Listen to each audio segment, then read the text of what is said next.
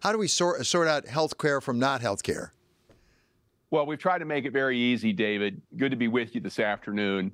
Very simply, healthcare left the fold first week of January. So our fourth quarter results include what was a very strong fourth quarter in healthcare.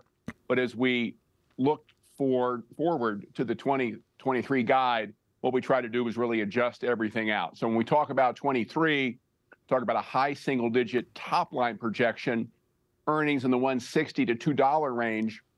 That's coming off a 77-cent equivalent last year, adjusting for healthcare no longer being part of the company.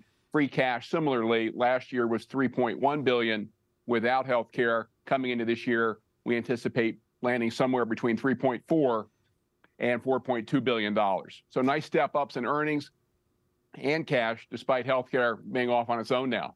You're going in the right direction, clearly. You're going up as far as I can tell, free cash flow as well as profitability. At the same time, the street had a little hesitancy because the forward guidance on the earnings per share was a little less than they had hoped for. What's constraining you right now in the earnings per share, would you say? What's the biggest constraint for GE? Well, I think we exited 2022, David, with tremendous momentum. The fourth quarter print for the end of 22 had us, I think, at an exceptionally strong revenue level, up 11%, as you well know, led by our aerospace business. Earnings were up 51%, cash up 16%. So it's really that momentum that we bring into 2023, given what's happening with healthcare, given the balance sheet improvements. We're now down over $100 billion of debt since 2018. I'm sure models are adjusting. But we come into this year feeling very good about where we are from an aerospace perspective. We expect the top line to be up mid-teens to high teens, with services and new units continuing to improve given the aerospace recovery. We also anticipate better performance in our Vernova business.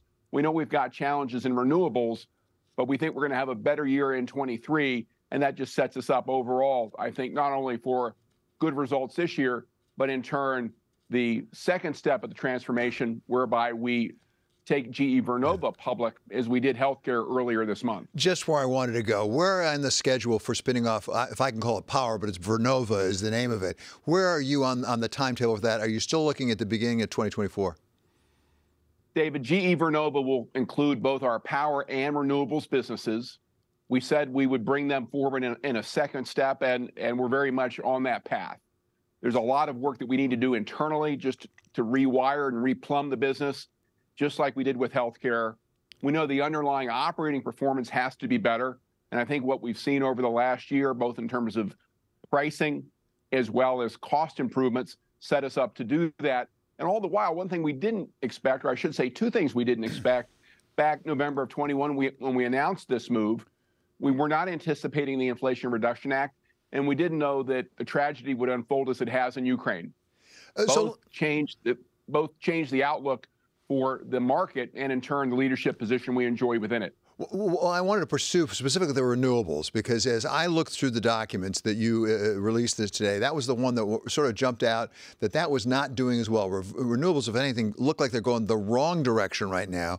What's the cause of that, and what do you need to do between now and the beginning of 2024 to make sure this spinoff is going to work the way you want it to? Well, I think when we looked at the results today, clearly aerospace led the way. Power showed its stability.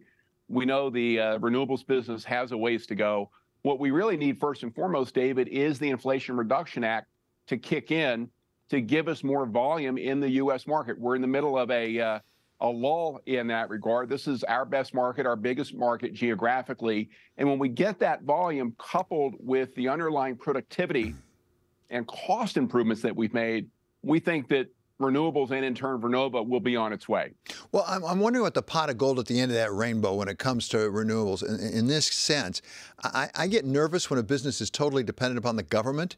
Is that renewables business right now, to be a good business, does it require things like the Inflation Reduction Act? How can it sustain itself and be profitable going forward? Well, David, I would step back, be it the Inflation Reduction Act, be it what's happening as we electrify and change or accelerate the energy transition, given events in Ukraine. Over the next decade, there is no question that we will see the world decarbonize. We will undergo an energy transition, and the portfolio of products and capabilities that GE will bring to bear to help our customers meet that challenge, be it gas turbine, wind turbine, what we do in small modular reactors in the nuclear space, what we can do from a grid perspective, particularly digitally. All of that will be part of the solution. And that, to me, is what will create that pot of gold that you referenced a moment ago. It's hard work, it's important work, and it will be worth doing.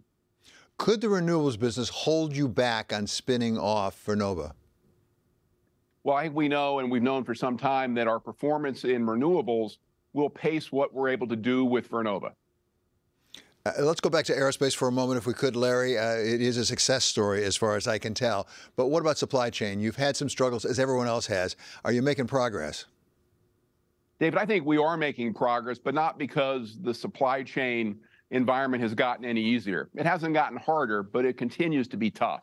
And it's tough on a daily basis. I couldn't be more pleased, though, with what our teams have been doing with our suppliers, suppliers, and even in our own shops to bust bottlenecks, to deal with constraints, to make sure we're able in turn to deliver for both our airframer and our airline customers. As you look at your business, and for the moment include, if you would, Vernova as well, because you haven't spun it off yet, how susceptible you are to the ups and downs of the economy in the United States and globally? Because we heard recently that perhaps there would be sort of a rolling recession around the world. What does that do to your business?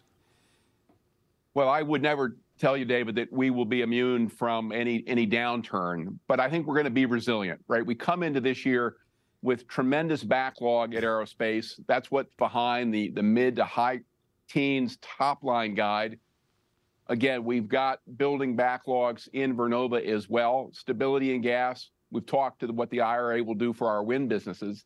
And that really, I think, will play out somewhat independent of what happens in the economy. We're not a short cycle business. We've got 60% of our revenues now in services, but they really are tied to the aerospace recovery and the energy transition. I think those are good places to be in 2023. Finally, Larry, just take a half step back, if you would, with the spinoff of the healthcare business that you did. What did that mean for the GE shareholder? I mean, what was the practical effect to the GE shareholder? Well, in effect, David, what we did the first week of January was distribute a $30 billion dividend in the form of the shares in GE Healthcare, an exciting digital healthcare company that I think the market and others are really beginning to appreciate in full. Given what we did in the fourth quarter last year, now that it trades independently, I think people see that this isn't just a GE subsidiary. This is an important, good business in its own right.